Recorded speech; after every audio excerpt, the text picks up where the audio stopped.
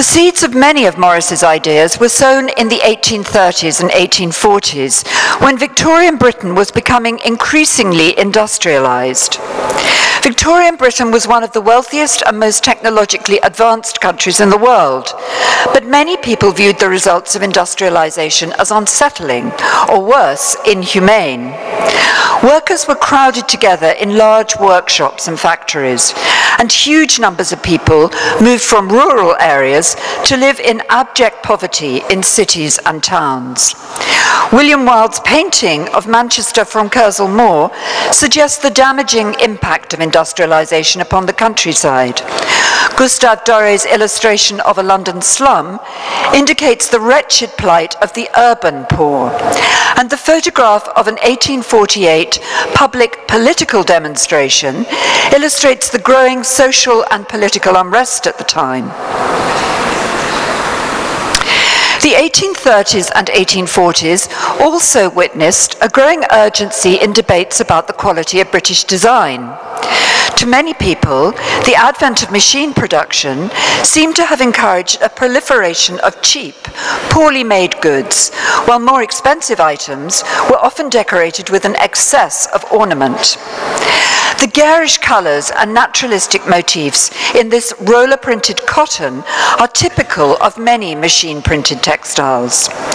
Joseph Rogers' exhibition knife was one of the many novelty items shown at the Great Exhibition in 1851. And Henry Belter's Rococo Revival sofa features elaborate carving, deep buttoned upholstery and veneers, all of which were deplored by critics of design at the time. One of the most outspoken critics of contemporary design was the architect Augustus Pugin. Pugin called for a return to the art and architecture of the Middle Ages as a means of remedying the excesses of Victorian design. A convert to Roman Catholicism, Pugin also proclaimed Gothic to be morally superior because it represented the values of Catholic pre-Reformation England. Pugin's book Contrasts compares the appearance and by extension the values of medieval and modern towns. The tall spires of the medieval churches in the modern town have been replaced by factory chimneys, the old city walls by blank warehouse facades, and the church in the foreground is overshadowed by a prison and an asylum, implying that the Victorian loss of faith has led to crime and insanity. Pugin also laid down rules for the correct use of ornament and decoration. These stipulated that the way that objects were made should never be disguised, and that decoration should always be appropriate to an object's function and construction. Pugin's own designs, which you can see on the screen, included simple, undecorated furniture and flat, two-dimensional patterns featuring heraldic motifs and Gothic ornament.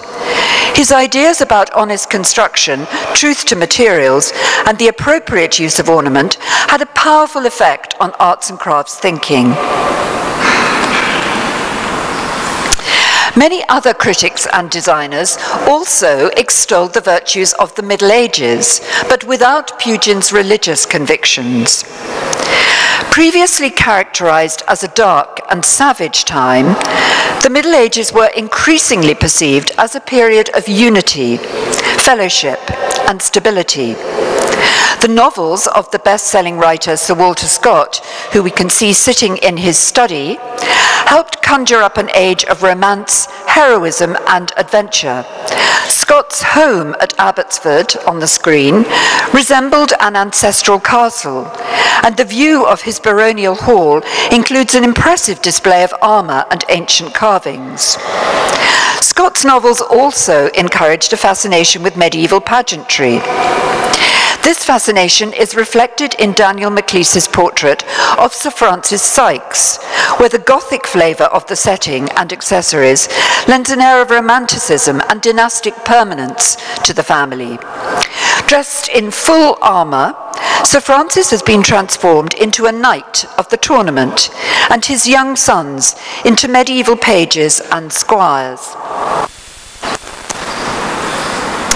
William Morris was initially less affected by debates about design than by his love for the history and chivalry of medieval times. Born into a wealthy, privileged family, his childhood was spent roaming the Essex countryside, exploring old churches and reading Scott's novels. Morris's true aesthetic and intellectual awakening began when he was a student at Oxford University. There he met Edward Burne-Jones, who we can see in the photographs, who became a lifelong friend and collaborator. There too, the pair discovered the work of John Ruskin, the most famous and widely read of Victorian writers on architecture and art. John Ruskin's Stones of Venice, with its detailed drawings and descriptions of medieval architecture, demonstrated the beauty of Gothic buildings and the skills of the medieval masons who had built them. His chapter on the nature of Gothic showed how the roughness and irregularity of medieval carving expressed the freedom of the medieval workmen. Ruskin's condemnation of the division of labour and his celebration of the pleasure that medieval craftsmen experienced in completing a task from the beginning to the end became a cornerstone of Morris and the arts and crafts thinking. Many of Morris's later writings reverberate with Ruskinian ideas, and he acknowledged his indebtedness to Ruskin in his beautiful reprinting of On the Nature of Gothic, which you can see on the screen.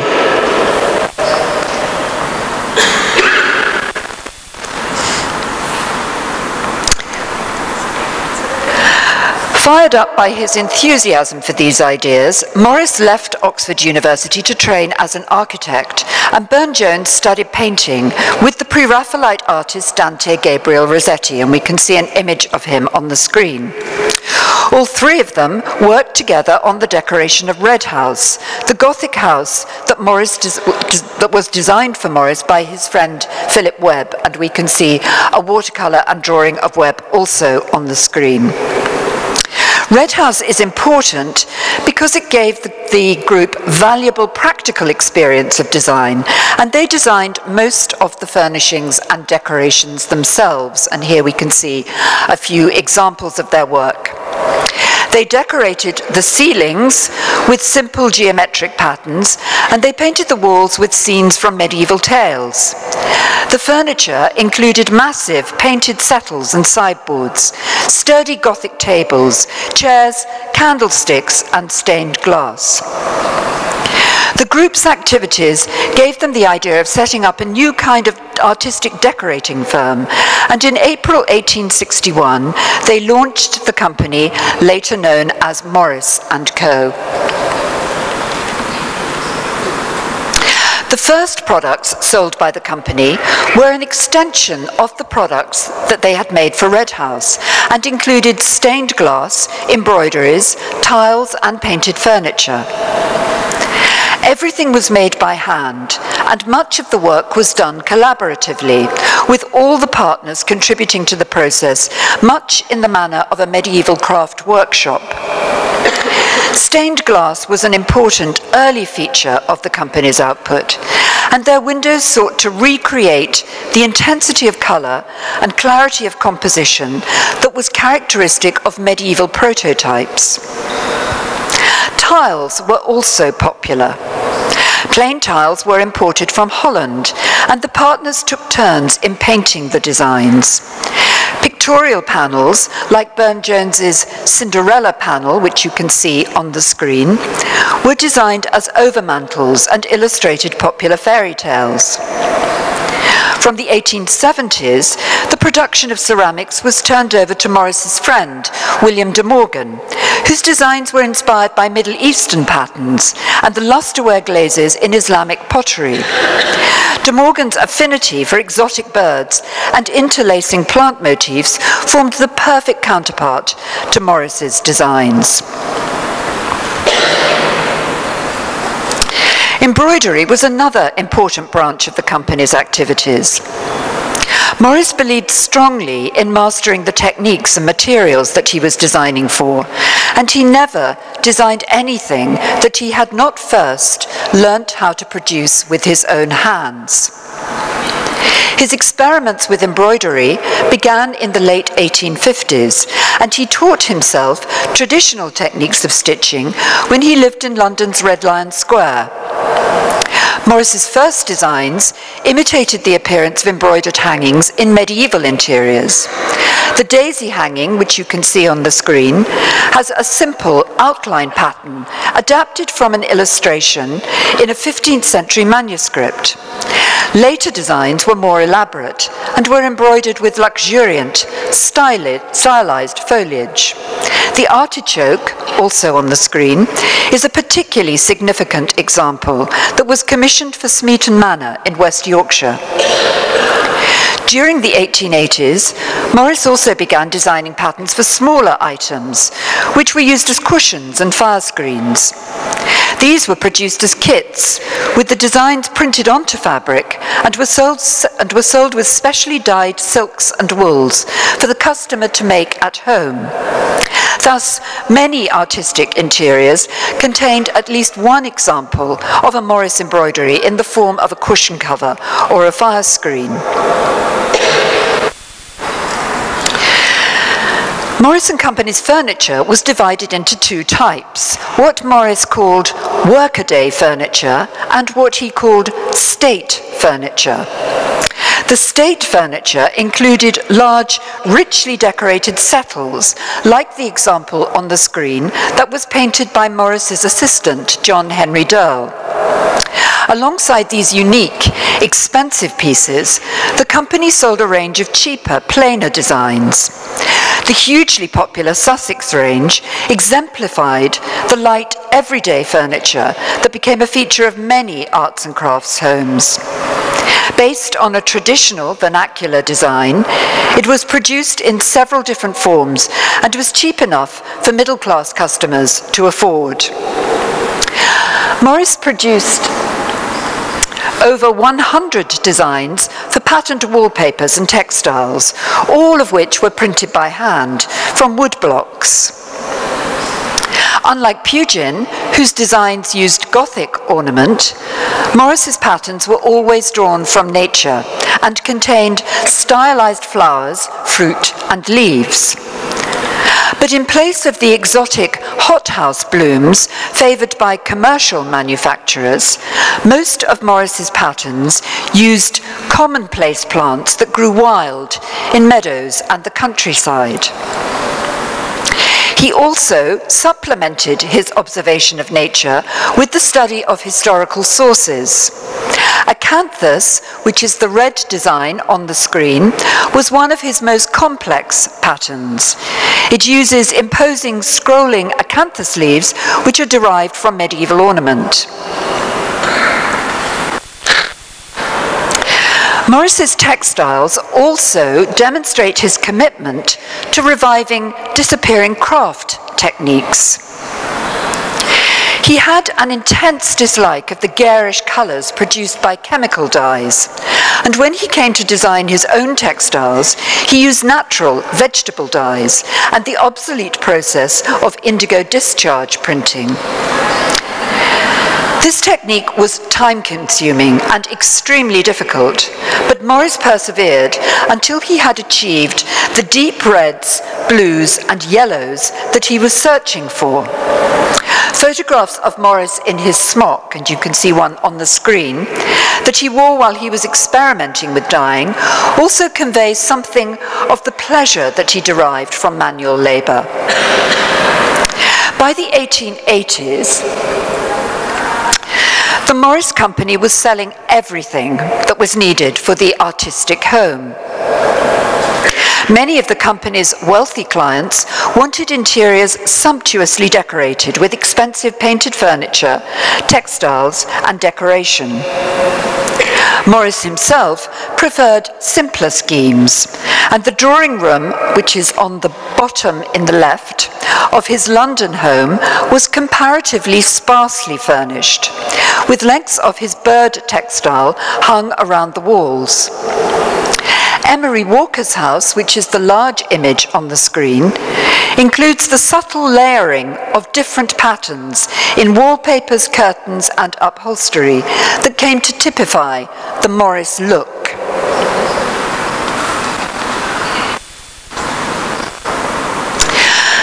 Morris's championship of handwork over machine production had a profound effect on later arts and crafts designers.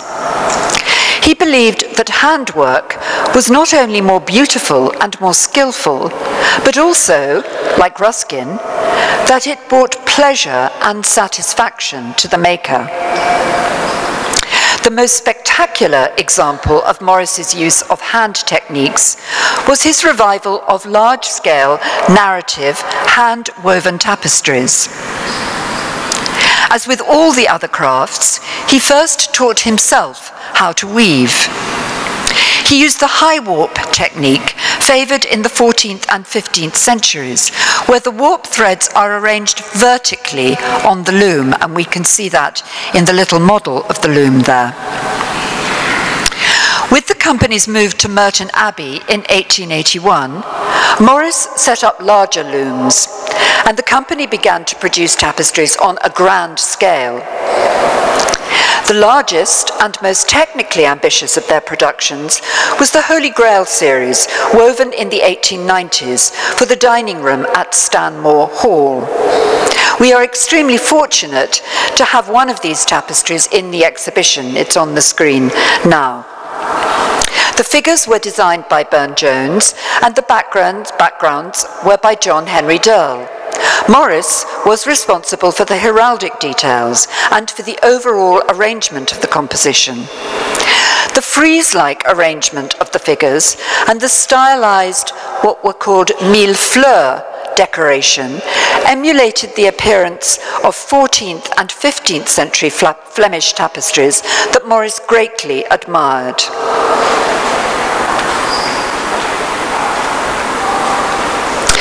Morris's conviction that art should be available to everyone, not just the rich, inspired his conversion to socialism.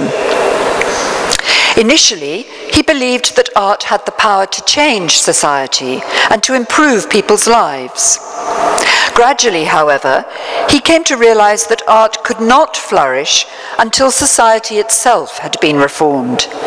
And during the 1880s, he became increasingly politically radical.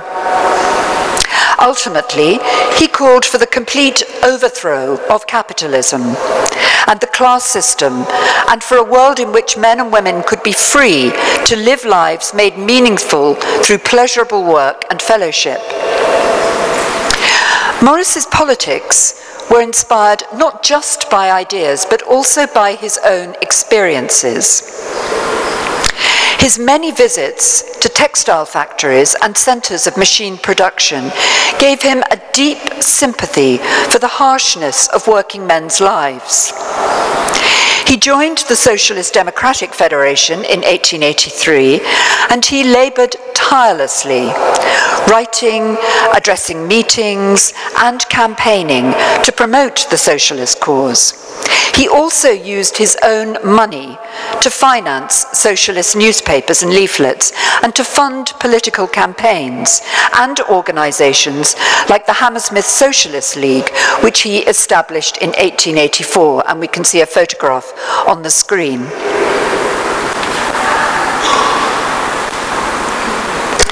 The Kelmscott Press, which aimed to raise the standard of book art by publishing beautiful limited edition books on traditional presses, was the final achievement of Morris's career.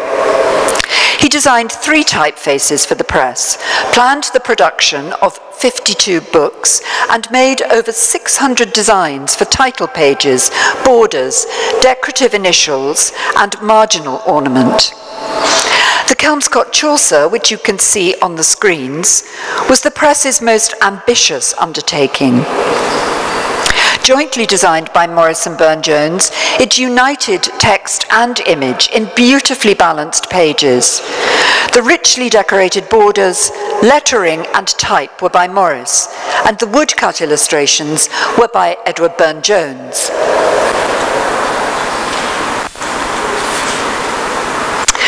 While many arts and crafts makers and designers were greatly influenced by Morris's ideas, few tried to copy his designs.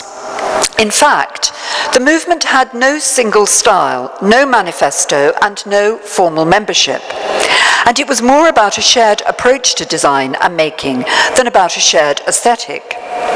The term arts and crafts derived from the Arts and Crafts Exhibition Society, whose regular exhibitions of designers and craftsmen's work helped raise the standard and profile of the decorative arts and were extensively reviewed in new magazines like The Studio. And we can see a photograph of the Arts and Crafts exhibition of 1893 and a copy of the cover of The Studio on the screen. The arts and crafts gave birth to many small artist and architect-led organizations, all of whom were committed to the idea of making good design and craftsmanship more widely available. The idea of the guild, with its links to the Middle Ages and the pre-industrial world, was especially popular. The first of the new Arts and Crafts Guild was the Century Guild, founded in 1882 by the architect A.H. McMurdo, who shared Morris's desire to raise the status of the decorative arts and to involve artists in manufacture. Although comparatively short-lived, the Century Guild was important because of its attempts to show how artists and manufacturers might work together in the production of good designs. It had its own workshops for furniture and metalwork, but its designs for textiles, wallpapers, and ceramics were produced by outside manufacturers. And there are two examples on the screen.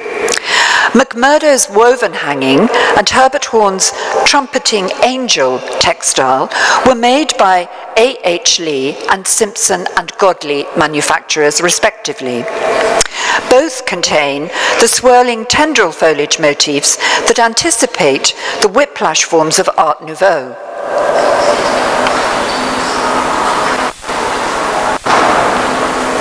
As the movement spread around Britain, arts and crafts guilds sprang up in regional cities and towns. Many of these had their own characteristics and produced work based on existing craft traditions.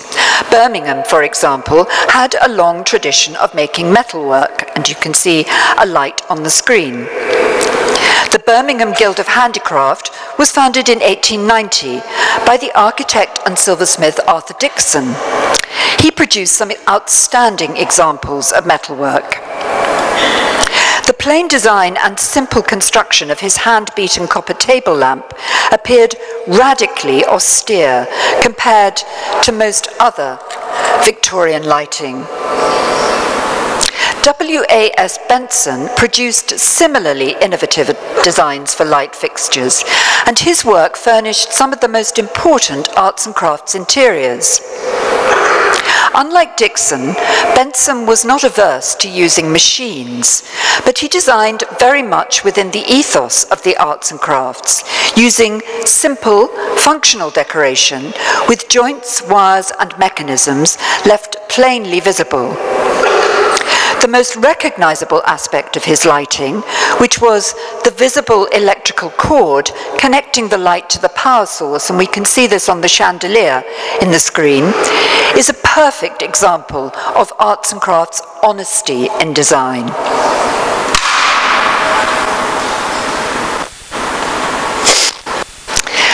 The arts and crafts emphasis on handwork offered middle-class women unprecedented access to decorative arts activities, especially embroidery, book illumination, and china painting, all of which could be carried out in a studio at home. Several women took their work to a professional level.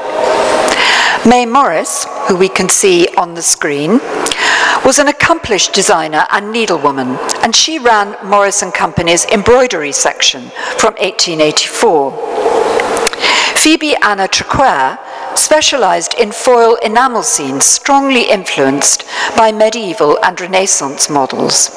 And Margaret MacDonald, who is in the upper photograph, worked in watercolors, gesso, and graphics, but some of her most successful work was in textiles. She was a student at the Glasgow School of Art, where she met Charles Rennie Mackintosh, her future husband, and her embroideries played an important role in their decorative and symbolic interiors of the early 1900s.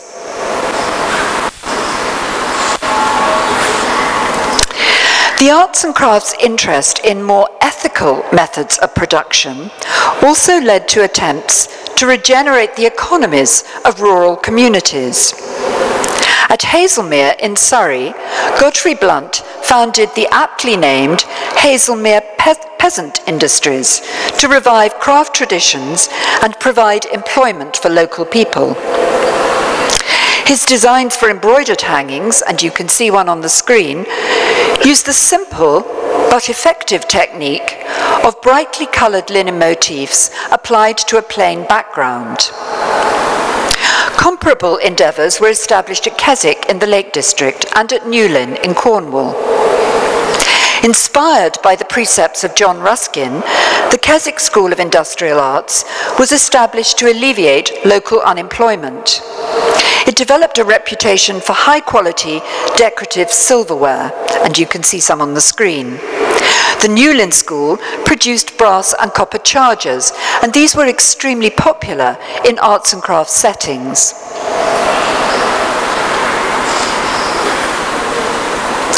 Although the arts and crafts was predominantly an urban movement, a yearning for the countryside and the ideal of the simple life lay at the heart of much arts and crafts thinking. These ideas were inspired by a desire to get closer to nature and by a nostalgia for the values of disappearing rural communities.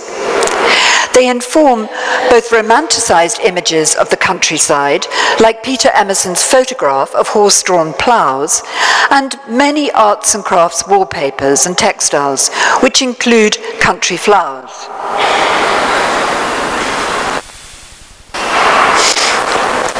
Some leading figures actually moved to the countryside to establish new lives and to pursue traditional workshop practices. The most famous example is Charles Robert Ashby, who founded the Guild of Handicraft in London's East End, which trained local men to make metalwork jewellery and furniture. In 1902, Ashby relocated his London workshops to the village of Chipping Camden in Gloucestershire, and around 50 staff and their families went to live and work in the countryside. The Guild's most successful work was its jewellery and beaten silver, all made to Ashby's designs. Ashby's Painter's Stainer's cup, and you can see it on the screen, exemplifies the sophistication of his designs. The designer Ernest Jimpson also moved from London to the Cotswolds to make furniture. He learnt the craft of chair making from Philip Clisset, a local craftsman whose rush-seated ladder-back chair is very reminiscent of Morris & Company's Sussex range. Jimpson's oak cupboard, with its restrained carving and revealed construction, typifies the extreme simplicity that is often associated with the arts and crafts aesthetic. It is therefore interesting to see that Jimpson also designed more decorated items, like this beautiful painted cabinet. The plainness of Jimpson's Cotswold cottage interiors, and we can see a photograph on the screen, with its stone floors, plastered walls, and vernacular furniture, perfectly embodies the arts and crafts ideal of the simple life.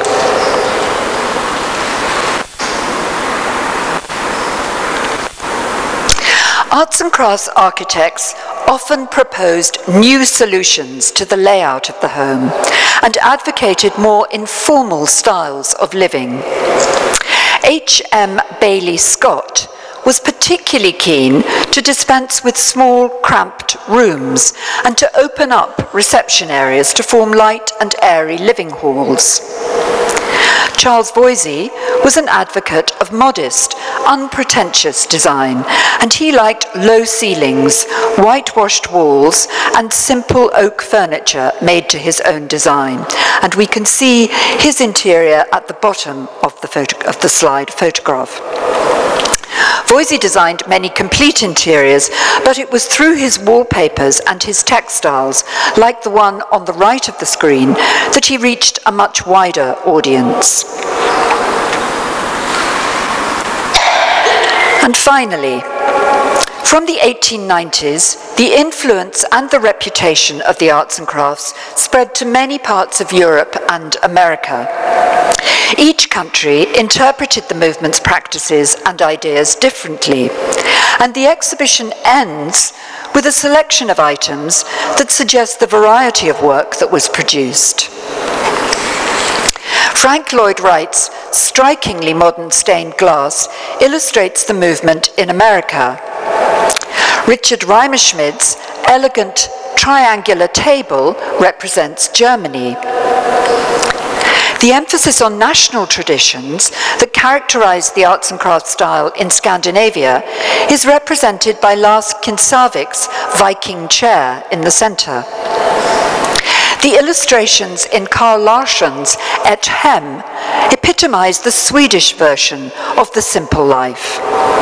And finally, the exquisitely crafted chandelier by Joseph Puigi Cadafalque in your own collection exemplifies the sophisticated adaptation of arts and crafts ideas and styles in Spain.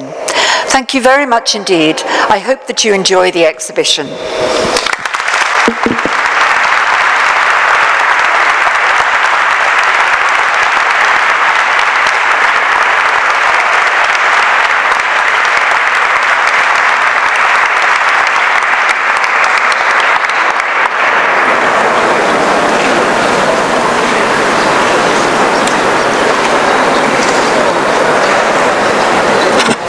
I think maybe now you have an opportunity to go and see the exhibition. And please come and ask me questions afterwards if you have any. Thank you.